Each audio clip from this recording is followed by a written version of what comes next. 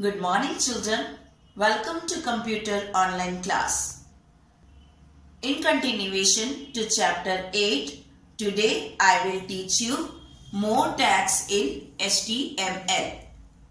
So the first tag that I will teach you today is heading tag.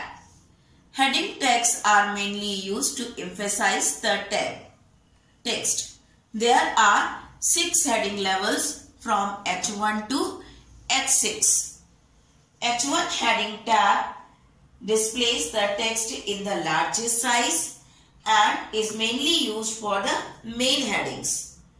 The lower levels like the H5 or H6 are used for subheadings and less important things. As I have written here, in the H1 tag gives publishing world. So this text will appear as the main heading. Now the next tag is the paragraph tag. Paragraph tag is used to mark the beginning of a paragraph, and the P tag will indicate the beginning of the paragraph, whereas the closing P tag will indicate the end of the paragraph. When we start another paragraph, the web browser will leave one line between the two paragraphs. We can also use align attribute with the paragraph tag, and we can set the alignment of the paragraph also. For example, P align is equal to justify will set the alignment of the paragraph as the justified, and P align is equal to left will set the alignment of the paragraph as left alignment. Now the next tag that we will learn is the HR tag. HR tag is used to draw a horizontal line across the page. It is an empty tag, so we can write it simply as HR. Then as a response of this tag, we will get a horizontal line on the web page. The next tag is the bold tag. The bold tag is used when you want to display the text as bold, and it is a container tag. So the example is bold tag. It is written HTML and introduction, and this is the closing tag of the bold tag. So as a response of this, you will get this line as the bold written on the web page. Now the next tag is the italic tag. As its names indicate, this marks up the text in the italic style. To draw the attention of the reader to any important information, we can use I tag.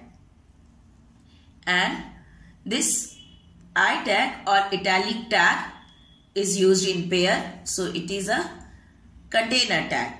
So if you will write it like this, I, HTML, an introduction, and then the closing tag of the italic tag. So as a response of this, you will get your text written in the italic style like it is displayed here. The next tag is the U tag.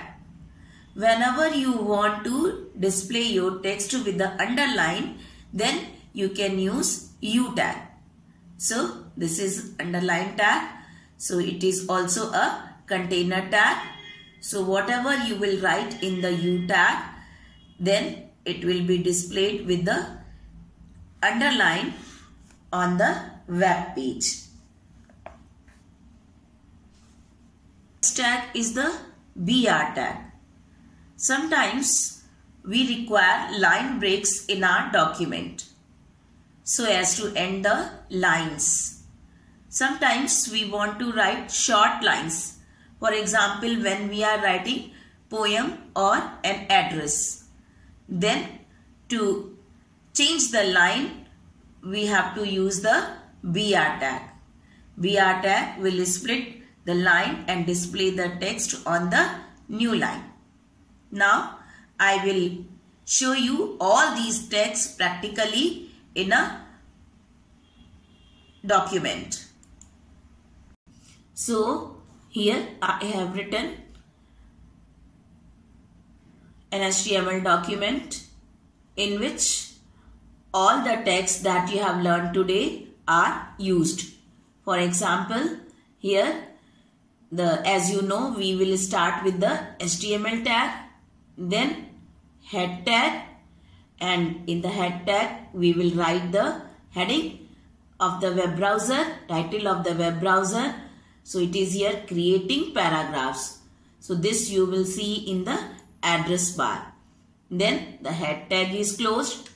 Then body tag will start and center tag will take the pointer at the center of the web page. Then paragraph tag and bold tag are used, due to which these words will appear in the bold style. And in next line, the paragraph will change, as well as this line we will see in the with the underline, because here underline tag is used, and this line you will see in the italic style because we have enclosed it in the italics tag. Then the center tag is closed and body tag is closed. Last, the HTML tag is closed. Now I will show you how it will appear on the web page. So first we will open the web browser, Mozilla Firefox. Now here this is the main screen of Mozilla Firefox. So to open your HTML document, you will press Ctrl+O. So as a response of which the open dialog box will come, in which you will select your HTML file. For example, I have selected this file that I have created just few minutes before. Then click to the open. You can see here all these are written at the center. The first line is with the bold effect. Next line is with the underline, that we have used underline tag, and the last line is written with the italic style.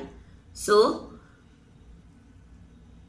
and you can see here this is the heading that you have written in the title tag.